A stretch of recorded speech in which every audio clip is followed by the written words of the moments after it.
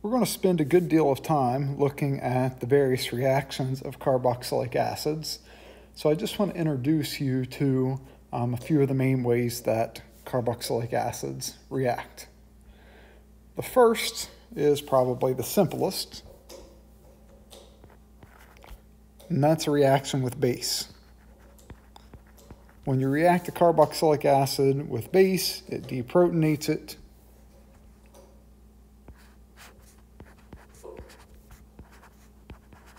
to give you this conjugate base, which is referred to as the carboxylate anion.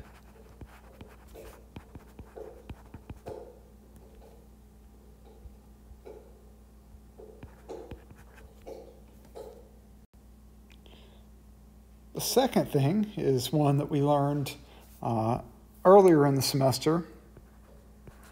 You can do a reduction, and you can reduce the carboxylic acid to an alcohol.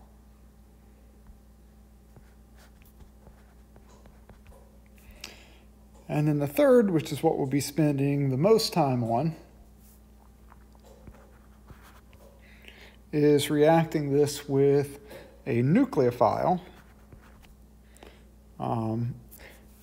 And what happens here is the nucleophile will substitute out the OH group,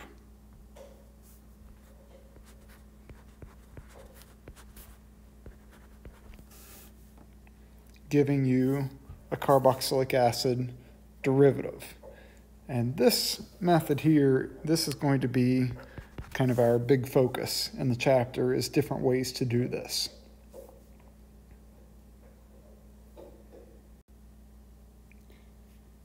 All right, we're going to continue to fill in our chart here by looking at the carboxylic acid, and we're going to fill in this type 2A mechanism where we have, in this case, we're going to be doing it with the carboxylic acid. Later, we'll look at this again if you have a carboxylic acid derivative, plus a weak nucleophile like water, an alcohol or amine, and acidic conditions.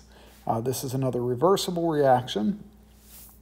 So just like we learned in the type 1A, when you have an aldehyde or ketone plus an acid, the first step is always to protonate it. That's going to be the same deal if you have a carboxylic acid or derivative. The first step, protonate the carbonyl. So let's zoom in here and we'll take a look at how to react the carboxylic acid with an alcohol.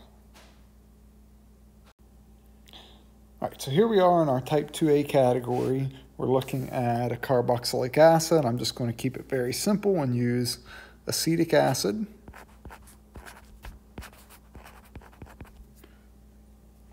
And we're going to react that with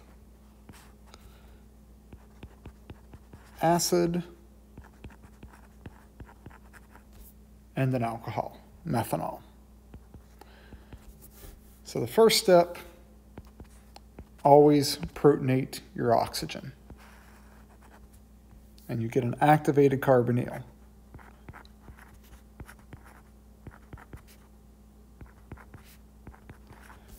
Now that we have an activated extra reactive carbonyl, now the methanol, being a weak nucleophile, can add to that.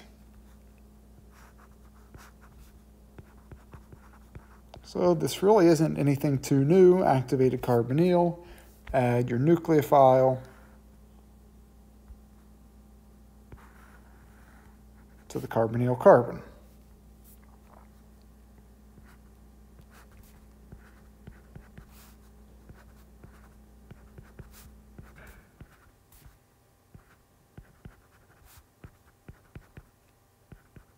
So now you have protonated methanol.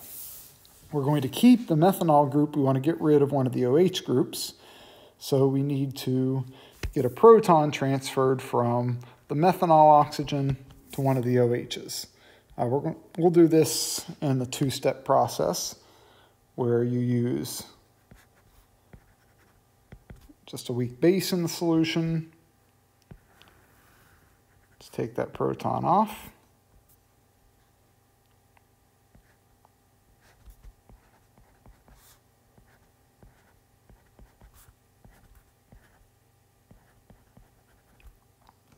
Then in a second step,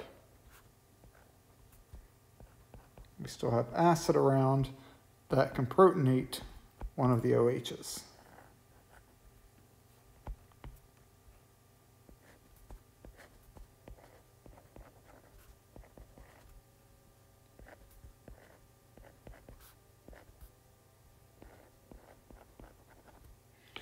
All right, from there, now we have water, which is a good leaving group.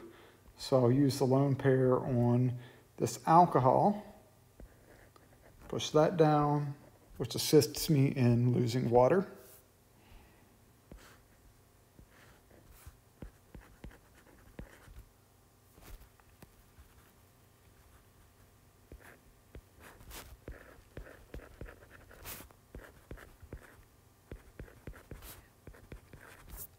And now all that's left to do, I need to get rid of the proton from the carbonyl.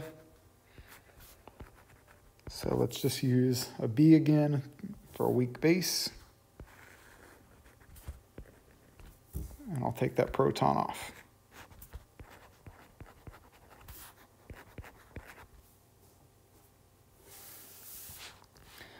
So what we can see is that through this process, using acid as a catalyst, we have converted the OH to an OCH3 group. And this is going to be a quintessential reaction in this chapter because we're going to convert the carboxylic acid into a derivative, but also we'll be talking about this reaction in the next chapter, just in the reverse, where we start with an ester or something like that, add a bunch of water and acid, and push this reaction in the other direction to hydrolyze the ester to an alcohol and a carboxylic acid. So really, even though they're going to be two different mechanisms, they're really no different, just the forward and reverse processes.